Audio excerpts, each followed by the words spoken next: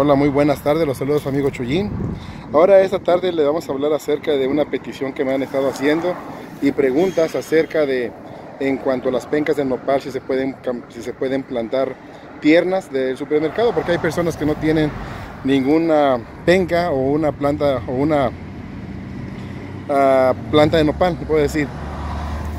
Entonces me preguntan que si la pueden sacar de comprarla en un mercado y sembrarla.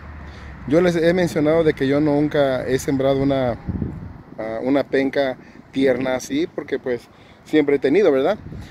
Ahora yo les he mencionado que probablemente no sea posible que salga raíz porque son muy tiernos. La forma como usted los puede plantar son de esta manera, mire. Este ya está grueso, mire.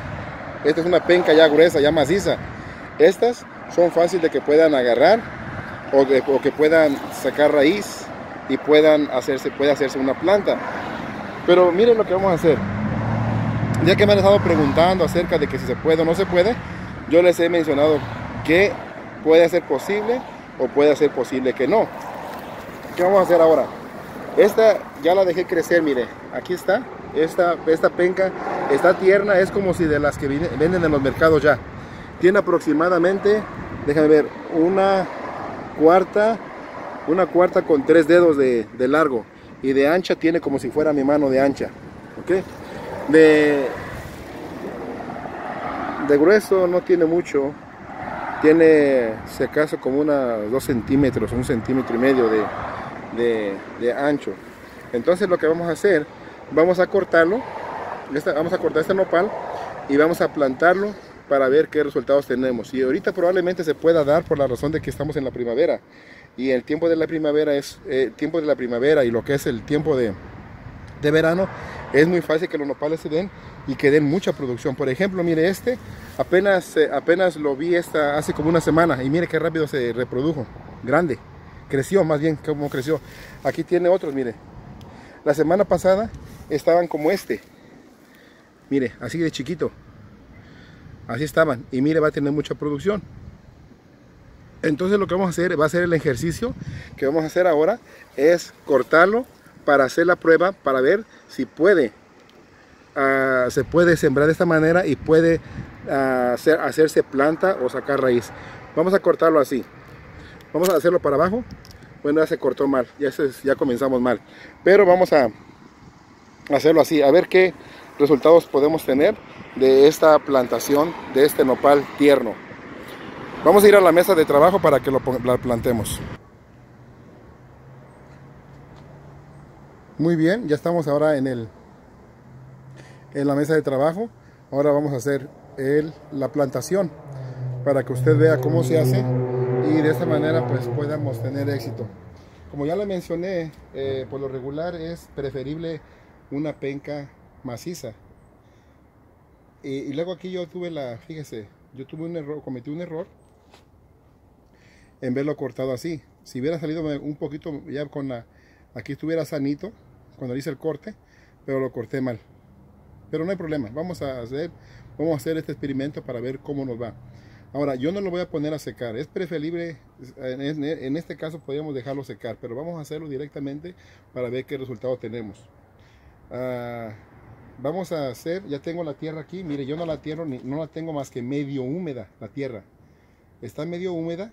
Entonces lo que vamos a hacer, bueno, voy a vaciar la tierra aquí un poco y vamos a introducir más o menos una parte como de 3 dedos, un poquito más, 4 dedos de profundidad.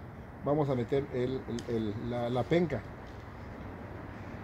más o menos 4 dedos, y la vamos a poner. Como le mencioné, vamos a hacer el experimento a ver qué resultado nos da, ¿ok? No la vamos a dejar secar la penca, y ni tampoco pero lo que vamos a hacer es apretarla bien apretadita, y no le vamos a echar agua, por lo menos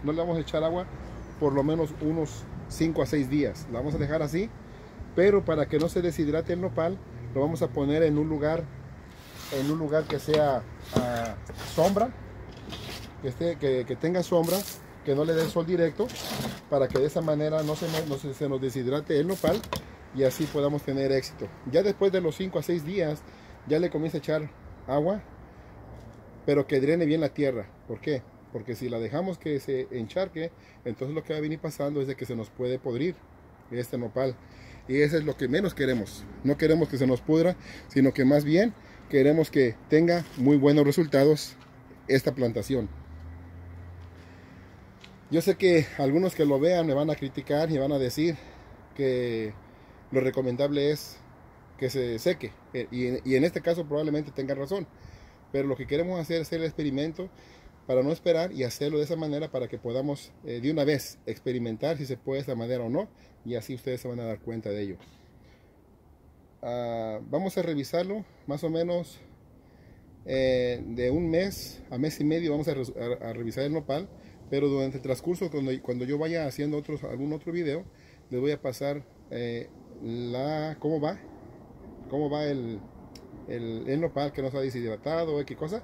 Pero ya como a los 20 30 días vamos a sacarlo para que vean si ha hecho raíz o no, y entonces ustedes van a ser testigos de que si tuvo resultados o no la plantación de este nopal.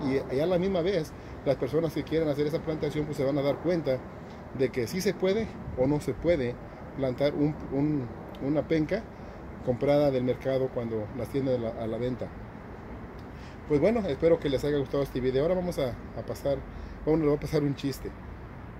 Llega una persona al doctor y le dice: doctor, fíjese que nomás me la paso mirando elefantes rosas.